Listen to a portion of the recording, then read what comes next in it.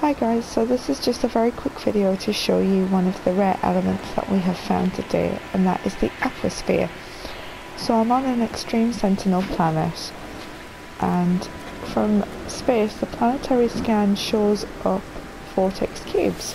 So there's loads of those popping about on here as well. So we've just done a scan on the ground.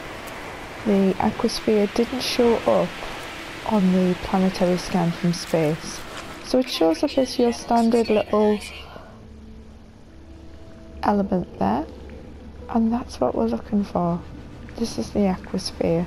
So they are always in water, so far as I've found, and they are really quite valuable. So I'm just going to go ahead and take that there, and I'm going to show you it in the inventory. There we are.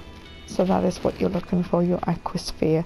They're very, very useful because if you want to spend any time underwater, they are actually used in the construction of the membrane aeration theta.